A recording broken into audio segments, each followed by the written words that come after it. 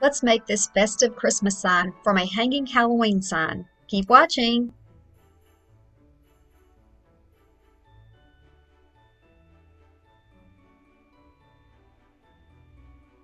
We're going to start with this hanging sign with 4 panels on it and a ribbon holding it together.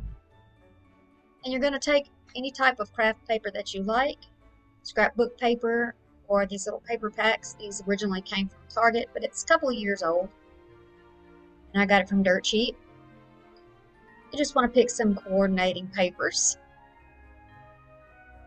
I'm going to start by taking this sign apart. Just going to pull off the ribbon in the back, and we'll save that for possibly another project. I'm going to peel off as much as I can peel off of these papers.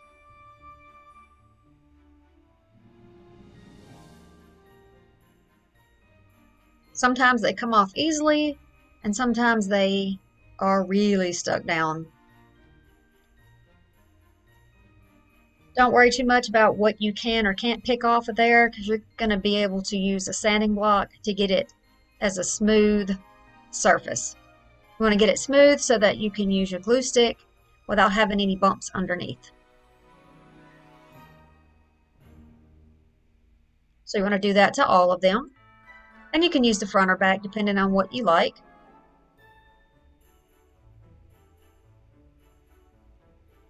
I originally considered using all 4, but I decided to make it shorter, so you're going to see me choose 3 papers. And here are my options. It says red and black buffalo check, and then I'm going to use this red and white paper, 2 pieces of that.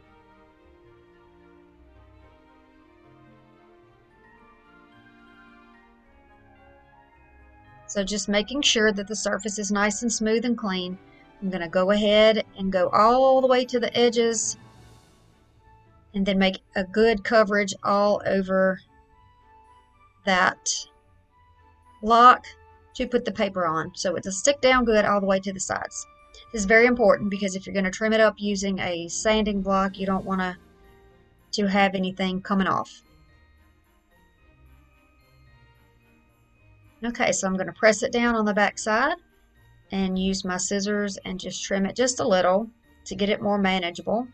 And I can save those scraps of paper for possibly another project as well, so I'll set them aside.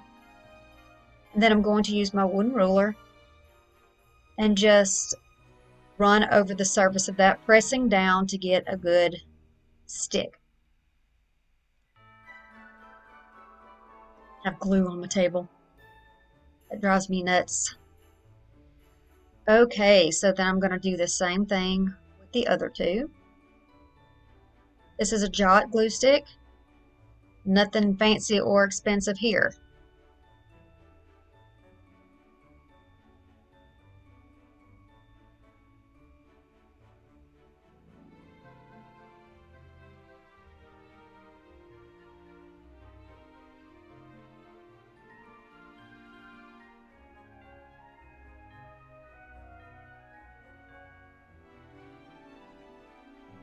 Smoothing it out.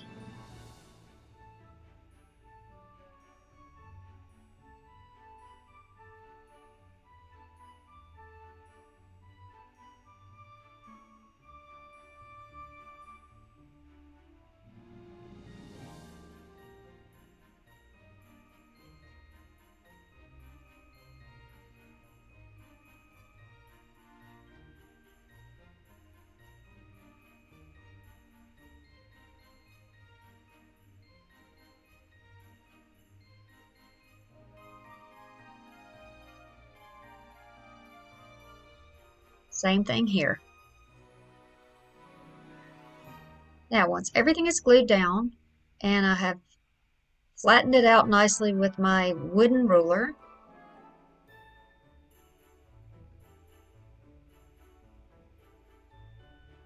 I'm going to get it nice and trimmed up.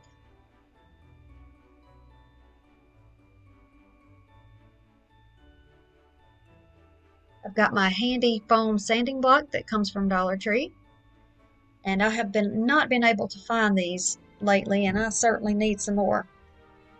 So I may have to get constructive and creative about what I use when this runs out of grip. You're just going to sand away from at an angle, and I'm Butterfingers today, down and away from that surface, and then it's going to cut a line for you. It's really pretty easy to see on the dark paper. You can see the white line is where the paper is shearing, and then it can just easily be pulled away, and just be sure you get all that white off. I mean, I cannot keep my hands on that sponge. What in the world? Too much coffee? Maybe I need some more coffee.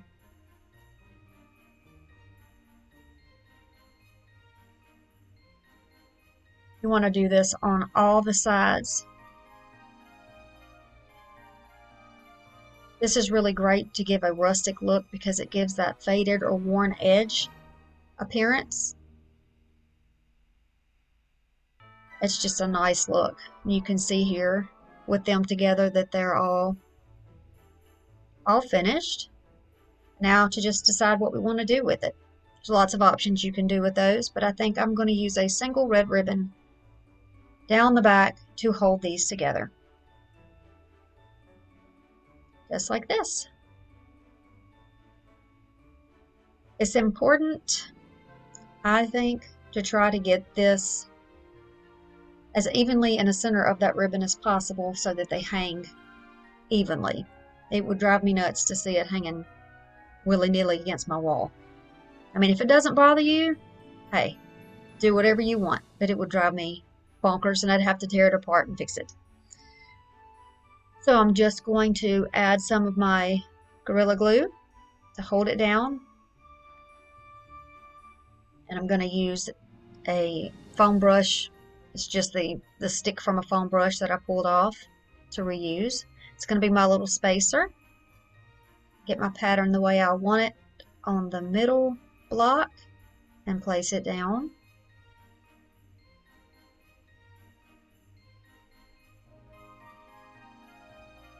And then I'm going to add the other one to the top.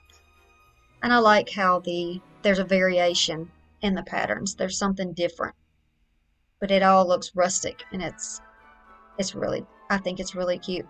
And then what we add to it is going to give it a farmhouse element that's I really, really like. Very unique, I think. You'll have to see. These are enamel metal ornaments that I got from Walmart last year on clearance after Christmas. Look at these. These are so cute. These are going to look so nice on here, I think. I'm going to pull off the little hangers. You can save them for another project, or you can, well, I would say you can throw them away, but I can barely get those words out of my mouth. You just really shouldn't throw away things when crafting, I think. Can always give it new life.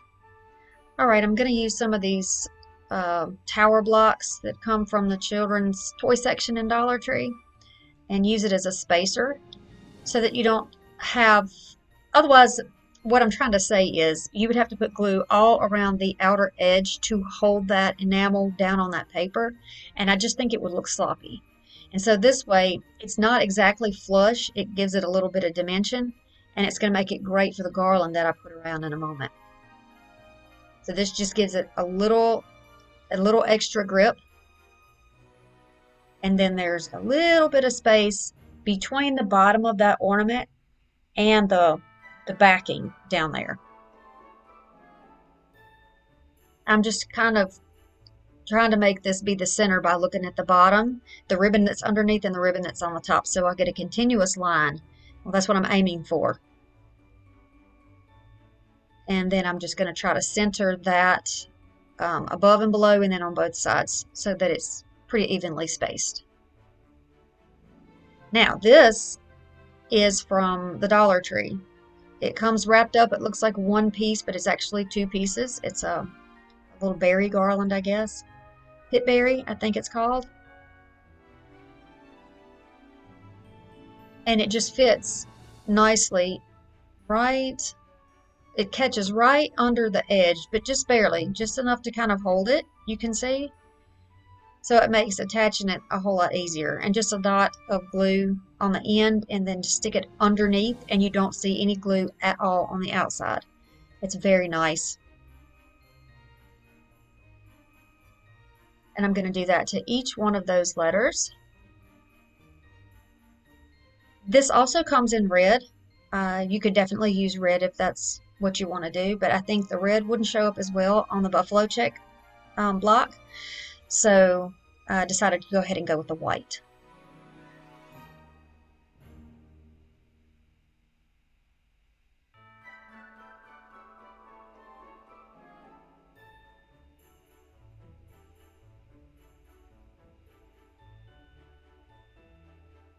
Fiddling around with it, trying to get the placements right. And now I'm going to move on to the little bows. This, I think, came from Dollar Tree, this little piece of trim that I'm using. I've had it a long time, so if it didn't come from Dollar Tree, then it came from the thrift store. And I'm just going to make some little shoelace bows to put over the little holes in the top of each one of those ornaments. You can use all 4 of the blocks if you like. You can put Noel. You can do this any way you want. You can use any word that you want. But joy is a special word for me, and I like to have that word as a reminder around me. So you'll see it probably in a good deal of my Christmas decorations. But use whatever makes you happy, and switch it up. Use different words.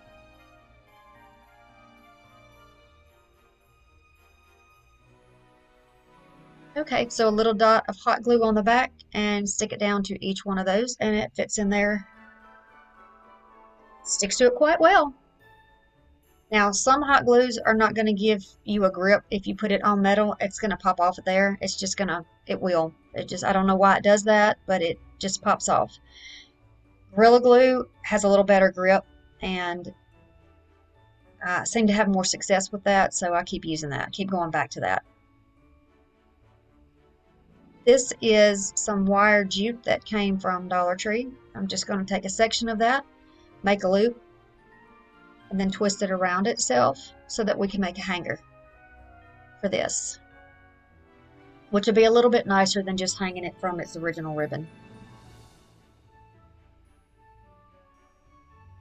You can use a little hot glue on the end of that when you put that loop together, a little bit of hot glue on there like I did, just to keep it from fraying, because it will come off the wire. I don't know what happened to the footage of that, so I apologize for that. It's pretty simple though. You've seen me do it on other projects to keep the ends from fraying.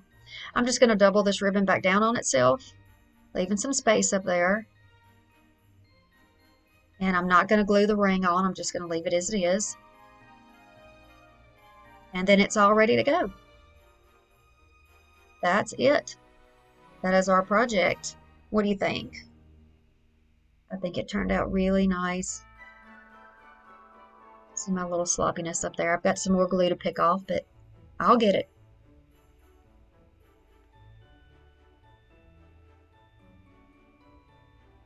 And there you have it. I hope you consider recycling some of your Halloween or fall decorations to use for Christmas. It's an inexpensive way to get the look that you like. So what brings you joy this time of year? Why don't you put that in the comments below and we'll all share it. Thank you so much for stopping by once again and visiting my channel. It means so much to me. Welcome to all the new subscribers, and big hugs to you guys who've been around from the beginning. So glad to have you. I'll see you again soon. Bye.